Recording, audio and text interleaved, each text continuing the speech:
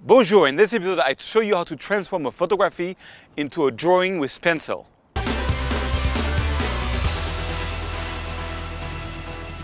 Bonjour mesdames et messieurs, my name is Serge Ramelli. I'm a French photographer living in the beautiful city of Paris, France. I make 2 tutorials per week.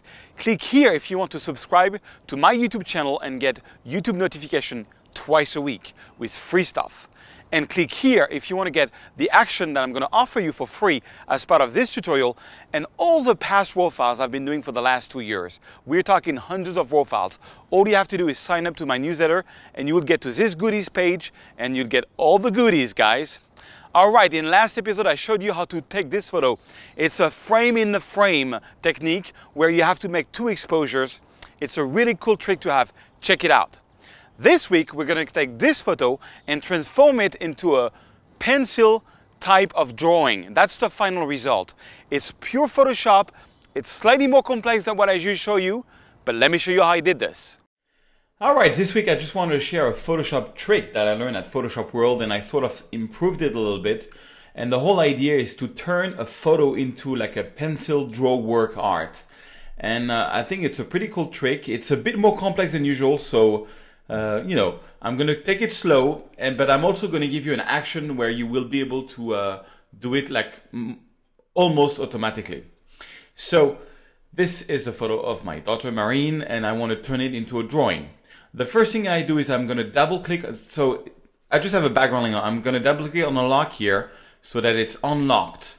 It's not locked as a layer. Then I'm going to press Command J to duplicate the layer. So far, easy. Then I'm going to inverse the layer and put that inverse layer into color dodge. Now, when you do that, when you inverse the layer and you put it into color dodge, it's a special sort of algorithm, mathematical formula that's going to help us to do this pencil look. So don't try to understand the logic about it. Just know, you have to invert the layer and go color dodge. Then that layer, I'm going to turn it into a smart object. The reason I'm turning it into a smart object is because I'm going to put a blur on it and I want to be able to change the blur because depending on the resolution of your photo, you're going to have to change that value to have the look that is right. Okay, so once you've done that, mesdames et messieurs, you add a little hue saturation adjustment and I'm going to desaturate everything a little bit and I'm ready to go. So I'm going to right click. I'm taking back that layer that has been inverted and that is color dodge mode. I'm going to go to filter, blur, Gaussian blur. Okay, and I'm going to go Gaussian blur on the first, on this one I'm going to go around 9. Now that is a high res file. On your file you might need to go a bit different, but that's the whole idea. So 9 is kind of cool. I'm going to click on OK.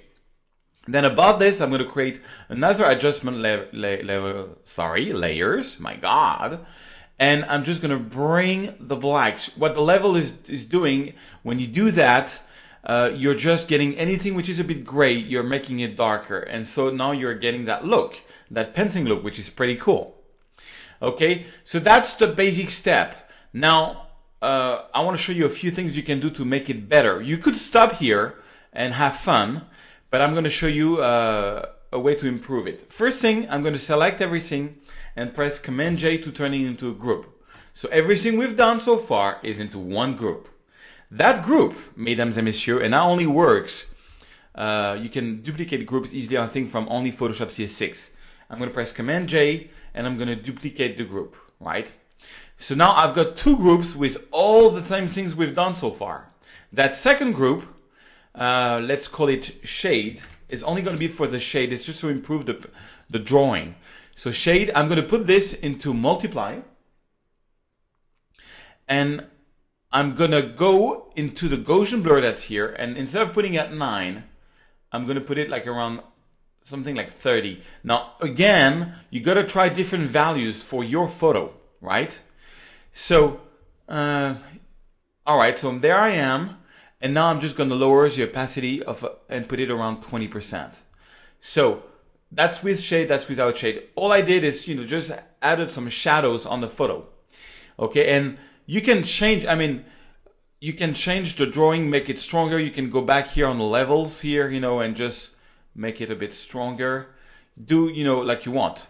Now, two cool things I want to show you. Once you've done that, you can do two cool things. First, you got a bit of graining stuff going on here in the background. That's not very nice. So if you want to improve that, what you can do is add another level on top of it, and you're going to go reverse on the levels. What you want to do is go there until all the grainy stuff that you don't like is out of the way, right? So that's too strong. So what I'm going to do is I'm going to click on the mask that's here, and I'm going to invert it by pressing Command I. Now the mask is becoming black. So now with a brush, with a little brush that I have here, I can make sure that the brush is around like 20-30%, and that white is your foreground color. I can bring back some of the levels that's here just to, you know, get out all the junk you don't want in the photo. And you can actually go even on the skin, you know, if you think that the skin is a bit too much, and you just can improve your drawing by, you know, adding some white. Basically, that's all we're doing. And as usual, because it's an adjustment, if you think you went too much, for example, here on the hairs, you can press X and just bring it back again by bringing back some black. So it's just a way to improve the drawing and make it more like, you know, if you want to get it perfect. Okay, and one little cool trick I want to show you. If you take back the final image, you press Command J and put that layer on top of everything you've done so far. Now I can just add a mask on this one, and now I can mix both of the looks. I can just take a gradient here. Let's make it black to white, and do something like that. This way her face is in drawing, and the rest is not. Or you press Command I to go the other way. You know, her face is not in drawing, and her clothes is in drawing. So that's a cool effect. Now, if you follow my podcast, I will give you an action for free, so you don't have to redo this step. All you have to do is double click on the action file I'm going to give you, and you can do that because you went to my website.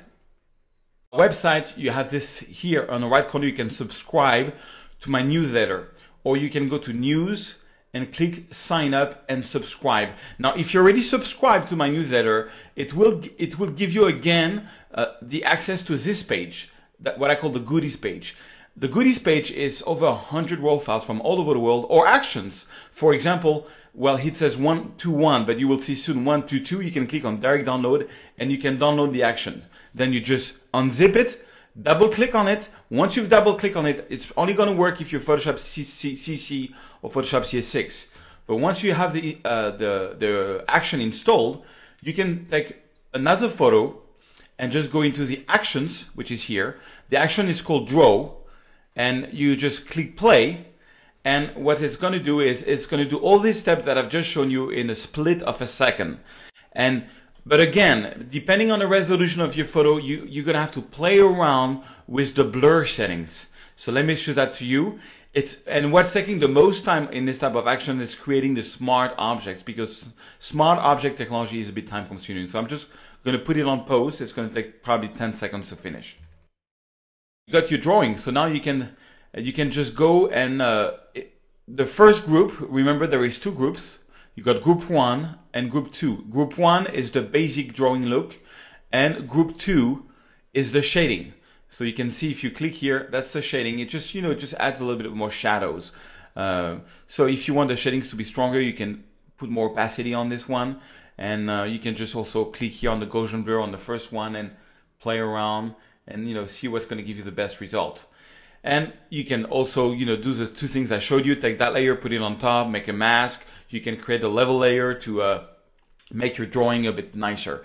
So I thought I would share this to you. I think it's a really cool effect, and you can do that with some portraits, and people are going to love it. All right, so let's get back to me. All right, guys, I hope you liked it. And it's a really cool trick, and you can make very nice graphic and design with this.